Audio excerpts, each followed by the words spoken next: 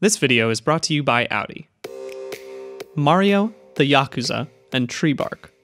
What do these have in common? As strange as it might sound, each one of these was vital to Nintendo's success.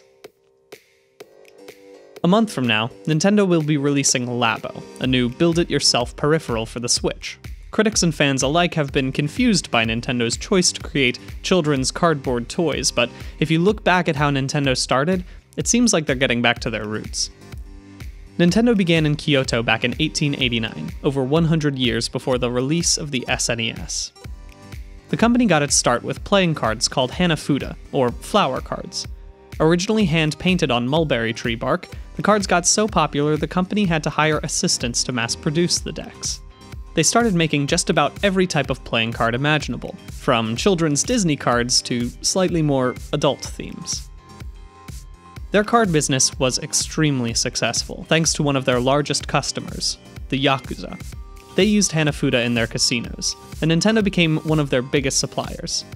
This was especially profitable for Nintendo, since every new game of cards required a new deck. It wasn't until 1963 that Nintendo started branching out from cards, and changed their name to reflect that. And what did they do after branching out?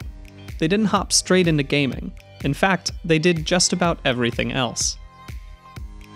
They were a taxi company, a food company, a love hotel chain, which is a pay-by-the-hour hotel meant for intimate visits, and finally, a toy and gaming company. The very first toy Nintendo made came from Gunpei Yokoi, who was originally hired to manage the manufacturing line. Hiroshi Yamauchi, Nintendo's president at the time, saw Yokoi playing with an extending arm toy that he had made in his spare time, and thus, the Ultra Hand was born.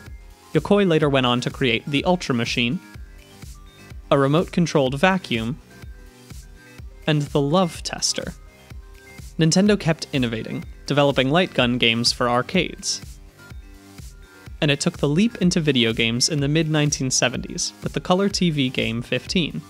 And Yokoi, the man who created those strange toys, he helped make the Game & Watch, supervised Shigeru Miyamoto's Donkey Kong, and led the development of the Game Boy. The vast majority of Nintendo's most notable achievements happened 90 years after the company was founded.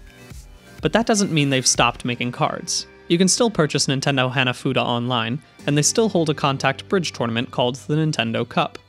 So if you ever think Nintendo has gone off the deep end with one of their weird new toys, just be thankful it isn't a love hotel.